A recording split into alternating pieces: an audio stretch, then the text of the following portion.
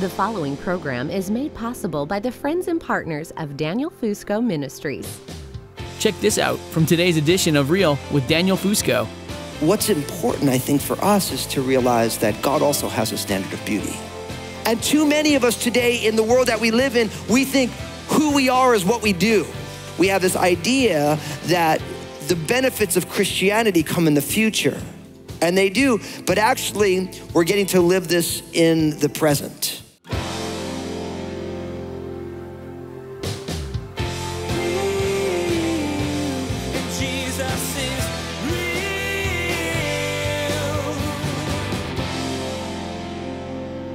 People have different ideas about what is beautiful. You know, like, and if you think about even what beauty is a set of aesthetics that are pleasing to somebody, right? Like, it's amazing how you can, if you talk to different people, whether you're looking at music or art or even views of how what we think is beautiful, in regards to other people, different people have different preferences that they find aesthetically pleasing. What's important, I think, for us is to realize that God also has a standard of beauty. And I don't think we ever think about that because our ideas of what is pleasing is so personal and really so cultural that we don't realize that God, who created and sustains everything, also has preferences. There's certain things that God sees and knows is beautiful. And what God is really interested in each one of our lives is that our lives would begin to take on the characteristics of what he sees as true beauty. And the finished work of Jesus is actually designed to cultivate a beautiful life in each one of our lives. So in order to start breaking this open together, I want you to open in your Bibles to Matthew chapter 5. Matthew 5, we're gonna start with verses 3 through 12. Matthew 5, verses 3 through 12. So if you didn't bring a Bible with you to church, don't worry. I want you to grab those books on the seats in front of you, just open those up. Matthew's the very first of the books of the New Testament, the first of the 4 Gospels. Of course, if you have a smartphone, if you pull that thing out, type in Matthew 5, verse 3 to 12. It says this, it says, then he opened his mouth and he taught them saying, that's verse 2, blessed are the poor in spirit, for theirs is the kingdom of heaven. Blessed are those who mourn, for they shall be comforted. Blessed are the meek, for they shall inherit the earth. Blessed are those who hunger and thirst for righteousness, for they shall be filled. Blessed are the merciful, for they shall obtain mercy. Blessed are the pure in heart, for they shall see God. Blessed are the peacemakers, for they shall be called sons of God. Blessed are those who are persecuted for righteousness' sake, for theirs is the kingdom of heaven. Blessed are you when they revile and persecute and say all kinds of evil against you falsely for my sake. Rejoice and be exceedingly glad, for great is your reward in heaven. For so they persecuted the prophets who were before you. Now, these are known as the Beatitudes, right? And what's beautiful is if you notice each one of these Beatitudes, and there are 9 of them between verses 3 to 12, each one begins with the very same word, which is the word blessed. And I'd like to say it this way, a blessed life is beautiful. A blessed life is beautiful. So in order to put the first foundation stone in, you have to realize that the blessed life is the beautiful life. Now, what's amazing about this, though, is when you read this list, almost all the characteristics that are described here are not things that we would necessarily see as beautiful. Notice, poor in spirit, mourning, meekness, hunger and thirsting for righteousness, mercy, pure in heart, peacemakers, persecution. Maybe some of those you might grab. But what we learn right away is that the blessed life is beautiful because this is a declaration not of what we're supposed to do, but who we are. Like it's been said this way, and I love this. They're called the Beatitudes, not the do-attitudes. You like that, huh? Write that down. You can tweet that out. It's real good. Your friends will be impressed. See, the Beatitudes are a declaration of in Christ who we are. And too many of us today in the world that we live in, we think who we are is what we do, right? And so it's about identity before action into the world. And the Beatitudes function in such a way to tell us who we already are if you are born again. If you put your faith and trust in Jesus, this is who you are in Christ. Now, unfortunately for many of us, we're not living like this at all. But this is who we really are. And now what's fascinating about this idea of this word blessed, in the Greek word, it's makarios, which literally speaks of somebody who has been blessed by God. You know, the Greek adjective means to be fortunate or to be happy. And so there's something there for us.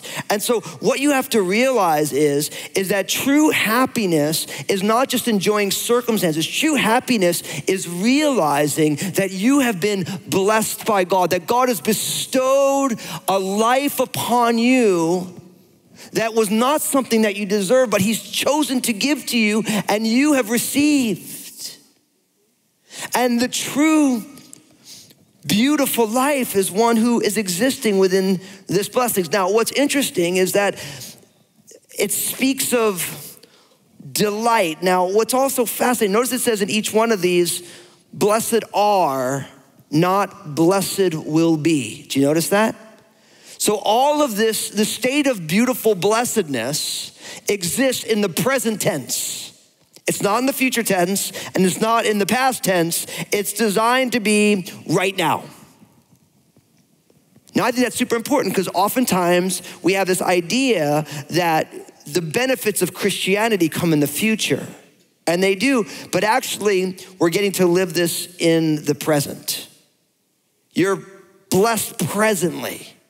So this is about not only the next life, but it's about this life as well. Now, also what I think is really fascinating about all of this, and you won't know it from the English language, but there's different moods in the Greek verbs, right? And so what's interesting, and remember I said this is not about what you do, it's about who you are.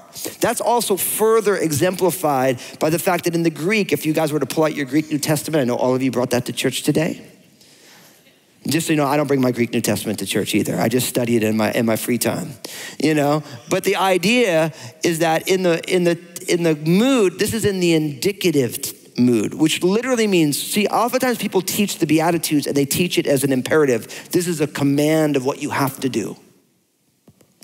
But the mood in the Greek is in the indicative, which literally means it's a statement of fact. That's how I say this is about who we are, not about this is what you have to do, right? And so this speaks about who we truly are in Christ. But what is also beautiful is that we constantly see in these Beatitudes this reality that although it's who we are, not what we do, we still have something that we have to do. So God wants what we believe to be lived out. I say it this way, that what God is interested is theology with legs on it, right? He wants to put feet on our faith. He wants us to live it out into the world. Applied theology. See, what's amazing is that within the church, there's so much cognitive, theoretical theology that isn't getting lived out. So like, what good is it for scholars to sit down and debate and argue about the love of God when they don't love God or love each other? Like, it's an adventure in missing the point. But what's powerful here is I want you to notice, blessed are blank, for theirs is blank. Do you notice that? So what we really see here is that it's unconditionally that for those people who are this is what happens. Does that make sense? So who you are leads to some sort of an outcome, some sort of a reality. And I want you to make sure you get that, because I think we live in a day and age where it's like, I will live godly if it gets me the outcome that I want, right? Or if, I could follow Jesus and it gets me to heaven, but I'm really gonna follow Caesar because it gets me rich, which is trying to serve two masters. But it's unequivocal that if you are this, then this is what happens, right? And each one of these beatitudes, these statements of fact of who we are, each one of them has, this is who you are, and this is what it gets. This is what gets produced in your life. And I want to make sure you realize that, because really what this speaks of, it speaks of life in God's kingdom. What does it mean? So we're gonna be unpacking that together. Now, what I want you to do next is I want you to turn in your Bibles, actually you don't have to hold your hand, just turn to your left to Isaiah chapter 61, verses 1-3. The second place that we're gonna, or leg that we're gonna put down, this center, it says this in Isaiah 61, verses 1-3, it says, "The Spirit of the Lord is upon me, because the Lord has anointed me to preach good tidings to the poor. He has sent me to heal the brokenhearted, to proclaim liberty to the captives and the opening of the prison to those who are bound, to proclaim the acceptable year of the Lord and the day of vengeance of our God, to comfort all who mourn, to console those who mourn in Zion, to give them beauty for ashes, the oil of joy for mourning, the garment of praise for the spirit of heaviness, that they may be called trees of righteousness, the planting of the Lord, that he may be glorified." Now, if you had your ears open when I read the Beatitudes, and then I read Isaiah 61, 1-3, you see all the overlap? Talks about those who are mourning, those who are poor, those who are brokenhearted, those who are in captivity, right? Those who are in prison. All these concepts keep coming up. I notice in the middle of verse 2 of Isaiah 61, it says to comfort those who mourn and to console those who mourn inside, to give them what? Beauty for ashes, to restore something that is aesthetically pleasing to them in the midst of rubble. Now, the reason I bring this up is because Jesus quoted these verses in Matthew chapter 3 and Luke chapter 4. Remember, he went into the synagogue and he took the scroll of the prophet Isaiah and he rolled it out and he found Isaiah 61 and he read it. And he read this and then he shut the scroll and all the eyes were fixed on him. And what did he say? He said, "This day, this scripture is fulfilled in your hearing." Now, why do I bring this up? Because what we realize is that beauty is a gift from Jesus. True beauty is a gift from Jesus. Before Jesus spoke these Beatitudes, we have it in Matthew 5. There's also another version of them in Luke's gospel. Before he did that, he quoted Isaiah 61.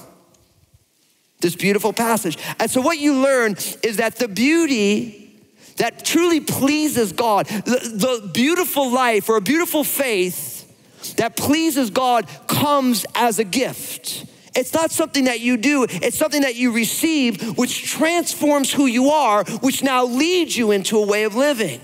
See, Jesus is saying the Spirit of the Lord is upon me because I have come to preach the good news to the poor. And then there's a whole set of outcomes that come from that. And so before we get any further, if you want a beautiful life, it's about putting your faith and trust in Jesus. And not just believing in Jesus one time when you say yes to Jesus, where you commit your life to him and you allow Jesus to forgive you and you identify your life in totality by surrendering your life to him so that his death and resurrection get applied to your life. But it's about following Jesus every day as well, walking with him. It's true for all of us. Life is messy. And because life gets hard, oftentimes we think, man, I'm never gonna be happy. And people are bound to ask, doesn't God want me to be happy? I always answer that the same way. Absolutely, God does want us to be happy. But God's plan for happiness is found in unexpected places, places that we wouldn't have looked for it. I found this out at a time in my life when I was just going through some stuff where things weren't quite working, and I decided I was gonna look What does Jesus say is God's plan for happiness? And I found it. I wrote this book called Crazy Happy, 9 surprising ways to live the truly beautiful life. And I cannot wait for you to get your hands on it. I promise it's gonna change your life like it did mine. But I'm here to tell you, if you follow Jesus, you know that your life will be beautiful in the eyes of God. And God's ways are different. And Jesus wants to give you this beauty as a gift. He came to preach so that this stuff happens. Now, moving from there, I want you to turn back to the New Testament. I want you to turn past Matthew's gospel to the book of Galatians chapter 5. So Galatians 5 verses 16 to 26. Verse 16 of Galatians 5. I say then, walk in the Spirit, and you shall not fulfill the lust of the flesh. For the flesh lusts against the Spirit, and the Spirit against the flesh, and these are contrary to one another, so that you do not do the things that you wish. But if you are led by the Spirit, you are not under the law. Now the works of the flesh are evident, which are adultery, fornication, uncleanness, lewdness, idolatry, sorcery, hatred, contentions, jealousies, outbursts of wrath, selfish ambitions, dissensions, heresies, envy, murders, drunkenness, revelries, and the like. Of which I tell you beforehand, just as I told you in time past, that those who practice such things will not inherit the kingdom of God. But the fruit of the Spirit is love, joy, peace, long-suffering, kindness, goodness, faithfulness, gentleness, self-control. Against such there is no law. And those who are Christ have crucified the flesh with its passions and desires. If we live in the Spirit, let us also walk in the Spirit. Let us not become conceited, provoking one another, envying one another. Now I like to say it this way. When you walk in the Spirit, beauty grows as fruit. When you walk in the Spirit, beauty grows as fruit. Now, what you have in this text is the Apostle Paul is juxtaposing, setting at odds with one another. Who, those of you like juxtapose, what's that? Setting at opposition to one another, life in the flesh and in the Spirit. Now, when he says in the flesh, he doesn't mean living in skin. Flesh is a way of living that is living in rebellion against God. There's God's way, and then there's a way that seems right to us. So you have flesh against the Spirit. And what you learn is that if you walk in the Spirit, you will not fulfill the lust of the flesh. Why? Because the flesh has passions against the Spirit against the flesh, and they are at odds with one another, and they're enmity with one another. But if you are in the Spirit, you're not under the law.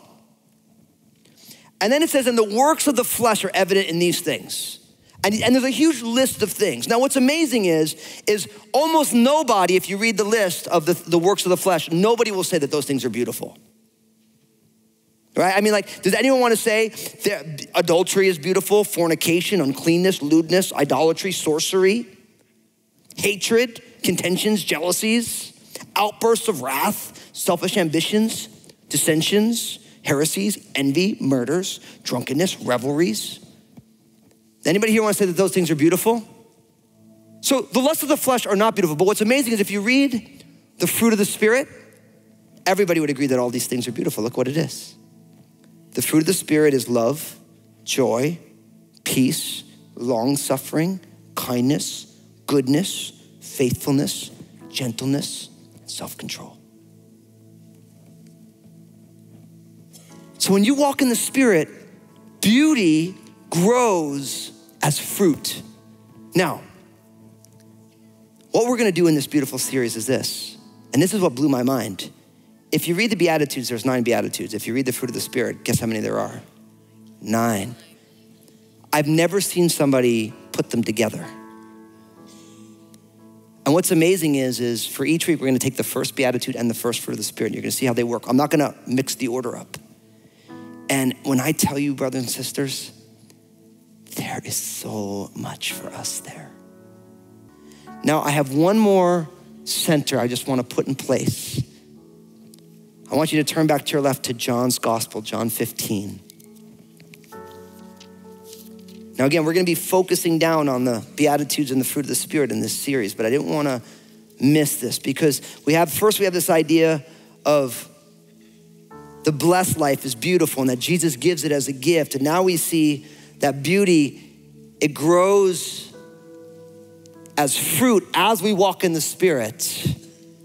But I wanted to talk with you about fruitfulness before we close this message out. John 15, so the fourth of the Gospels, Matthew, Mark, Luke, John. So you just turn back to your left a little bit. It says this in verse 1 of John 15. It says, Jesus is speaking. He says, I am the true vine, and my Father is the vine dresser. Every branch in me that does not bear fruit, he takes away. And every branch that bears fruit, he prunes, that it may bear more fruit. You are already clean because of the word of which I've spoken to you. Abide in me, and I in you.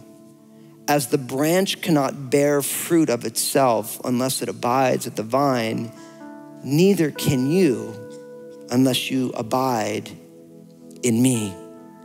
Verse 5, I am the vine, you are the branches. He who abides in me and I in him bears much fruit. For without me, you can do nothing.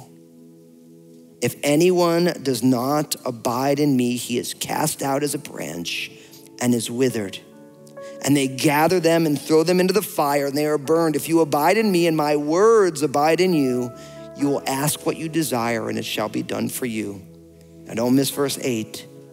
By this my Father is glorified, that you bear much fruit, so you will be my disciples. Brothers and sisters, when you abide in Christ, fruit grows. When you abide in Christ, fruit grows. He says, look, I am the vine. And so vines and vine dressers, most of us aren't running vineyards here, but the idea is it's like, the vine is the trunk and the vine dresser is the gardener, okay? So there's a tree trunk and we are the branches. And as we abide in him, we receive life from the vine, which is Jesus. And Jesus tells us that when a branch doesn't bear fruit, it gets pruned back or taken away. But everyone that does bear fruit, he prunes that it might bear more fruit. Now, I'm not a big gardener. I know a lot of people who are, and you know this better than me. But it's like, if you want something to grow, you cut some of it away so that it can become more full. There's an old saying, if you cut one shoot, two grows in its place. Now, if you ever wonder as a follower of Jesus why sometimes God is taking things out of your life, it's because he loves you enough to prune you because he wants you to be more fruitful than you would if that's all you had. Now, doesn't that change when God's taking things out of your life? Doesn't that change the way you look at it? You're like, oh, if I'm bearing fruit, he prunes so that it'll bear more fruit. God desires to produce beautiful fruit in your life. But it comes as a gift of Jesus as we walk in the Spirit and we learn how to abide in Christ. And we're gonna do that together. I'm so happy you made it to this part of the program because God loves you and God has a tremendous purpose for your life. God created you perfectly. And in order for you to be able to live out exactly who God made you to be, you need to follow the Lord. And the only way you can follow the Lord is by putting your faith and trust in Jesus. And I realize that there are many of you who maybe have never put your faith and trust in Jesus, trusting in him that God loves you enough to send Jesus to die on a cross for your sins. Or maybe along life's way, you did say yes to Jesus, but you've gotten away from him and you know that you need to recommit yourself to that journey of simply responding to Jesus. So if that's you either for the first time or maybe it's time to recommit, I want you to pray a simple prayer with me right now. So if you can, go ahead, bow your head in your heart and repeat after me. Say, Jesus, I give you my life. Thank you for saving me.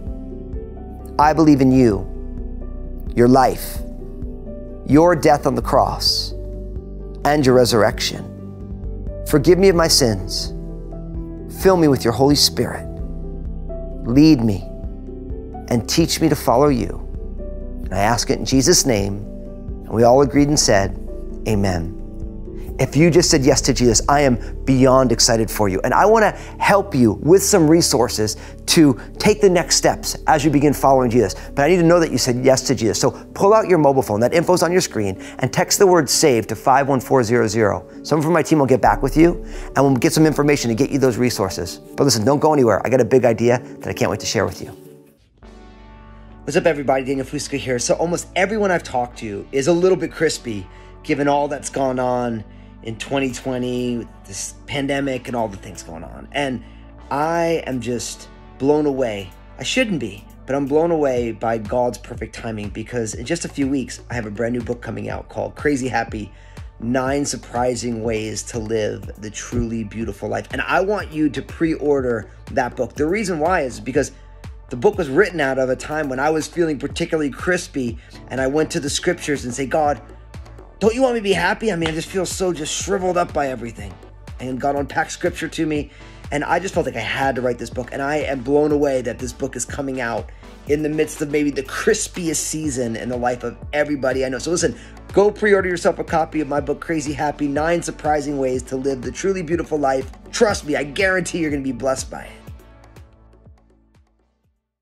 You can take part in the amazing work God is doing through the powerful message that, although life is messy, Jesus is real. By partnering with Daniel Fusco Ministries, you help make programs like this available to people who may not otherwise experience the love and hope only found in Jesus. With your regularly scheduled partnership, your generosity can help transform lives forever. Go to danielfusco.com/partner now and become a part of the Daniel Fusco Ministries support team with your regularly scheduled or one-time gift. Be the hands and feet of Jesus in your world and become a partner today. Hey everybody, Daniel Fusco here. Welcome to today's 2-minute message. No matter where you are, start your weekdays with an encouraging thought from Pastor Daniel. You'll find his popular 2-minute messages on Facebook, or you can subscribe to them on YouTube so you don't miss any of them. Each weekday, Pastor Daniel brings insight and encouragement on important topics that affect your life in only 2 minutes or less. Join the community now. Go online and search for Daniel Fusco on Facebook or Pastor Daniel Fusco on YouTube. So we're just about out of time on today's program, but I would love to stay connected with you. Go to my website, danielfusco.com. Make sure that you sign up for the weekly newsletter. There's so many exciting things that are going on. That's the easiest way to find out about all of it. Also, I want to thank so many of you who are joining us with prayer and financial support. Your partnership is essential to us reaching more and more people with the simple message that Jesus is real. So if you want to join us in that, go on my website, danielfusco.com/partner, to get more information. I'm on all the social media accounts. Many of you love the 2-minute messages on Facebook, on YouTube. Find me on Twitter and on Instagram. And I would love, if you don't have a local church, join us at Crossroads Community Church. Our online campus is reaching the entire world. Okay, here's the big idea that I want to share with you. Make sure you take the initiative to love other people, because that's exactly what Jesus did for us. Okay, I gotta go. But never forget, although life is messy, Jesus is real, and he loves each one of us, even in the midst of our messy lives. God bless you. Have an amazing day. Jesus is